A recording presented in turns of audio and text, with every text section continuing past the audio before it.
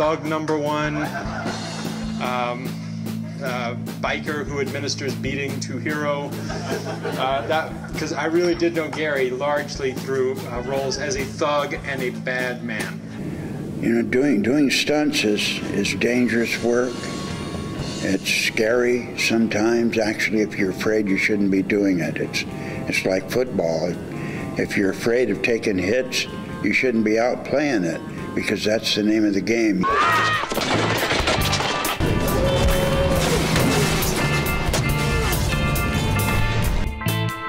That was some good advice from stuntman Gary Kent, who's the subject of the documentary Love and Other Stunts. It's just one of the 200+ appearances on the big screen for him, and probably his least dangerous. It's my pleasure to welcome Mr. Kent to the show, along with director and filmmaker Joe O'Connell. Thank you both so much for joining me. Thank you, Alex. Such a pleasure to have you here. So, I mean, I don't know how we encapsulate decades of a career into 5 minutes, but we're going to try a little bit here. Do it.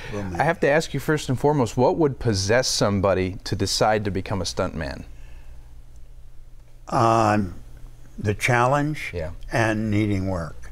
Okay, yeah. When I got into it, I didn't even really know what stuntmen did. Mm-hmm.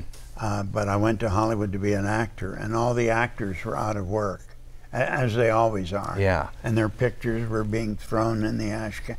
Thought, that's not for me, and I got to find some way to stay on film all the time. Mm-hmm. And work. And work. And then Jack Nicholson, I was having lunch with a friend of mine. He said, Jack Nicholson, who was just getting started, is doing 2 westerns up in Utah, and they need a stuntman. And I went, I'm a stuntman. I just like, and so they said, I went on the interview, and Jack said, can you get a horse to get sick, slow down, lay down, and die? Oh, man. And I went, oh, yeah, that's easy. I'll do that. And then I thought, how am I going to do that?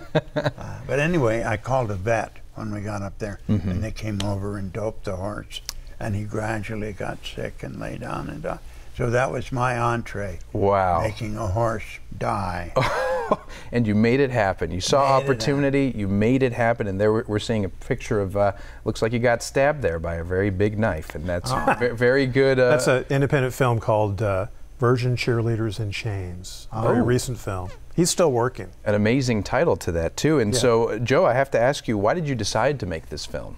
20 years ago, I met this guy at a writers' conference, and I'm a film journalist, and I ended up writing some articles about him. And we became friends, and years passed, and he was coming out with his memoir, Shadows and Light, and I thought, that person is me. I'm the guy, and I have to do it now. So we began filming when his memoir was released, and that just, you know, had to learn on the job. Right, basically. A long time coming. I mean, you guys have known each other for 2 decades, like you said. Gary, in this long career, any injuries you want to tell us about? I'm sure you've had more than a couple. Any stuntman my age has had a lot of them. Yeah, it's the only job on a film set where you run the risk of getting injured or even killed, which happens every now and then. Right. So yeah, I've had all these ribs broken. That was my big one. Film for Dick Clark, the American Bandstand. Yeah. Was producing a film called Savage 7. And I had these ribs broken, was the biggest one. Ouch, that must have taken a while to recover from, I imagine.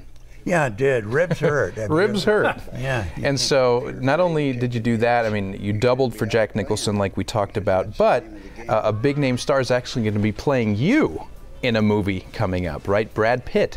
That's what they're talking about. Is that right, Joe? Yeah. Well, Tarantino film? Certainly the inspiration for it. Tarantino is doing a movie called Once Upon a Time in Hollywood. Has a stuntman character played by Brad Pitt, who's at the Spahn Ranch making movies and encounters Charles Manson. That's his story. That's Gary there, and so. And Brad Pitt is made up to look quite a bit like a young Gary Kent. No coincidence there. Yeah. How does that make you feel, Gary? Pretty cool. Why not? Why not? Yeah, yeah. Exactly. Well, I mean, there's just so much we could talk about. Such a wonderful career, 200 plus films. I mean, not a lot of people can say that. So people can watch the documentary tonight, 7 p.m. I'm going to go over that information again. But congratulations on a long career. I'm glad you're here talking to me and that those stunts didn't get the best of you. That I was able to sit down and talk to a legend. I should mention, you just moved to Tucson. How are you liking it? Just moved. I'm liking it. You're liking and it's it. growing every day. I like it a little more. It's growing on you. Thank you both so much again. Joe, congrats on the documentary as well. Thank you. Thank you. Thank you, Alex. You can catch the Tucson premiere of Love and Other Stunts tonight at 7 p.m. at the Screening Room as part of Tucson Terror Fest. To learn more, call 520-882-0204 or visit TucsonTerrorFest.com.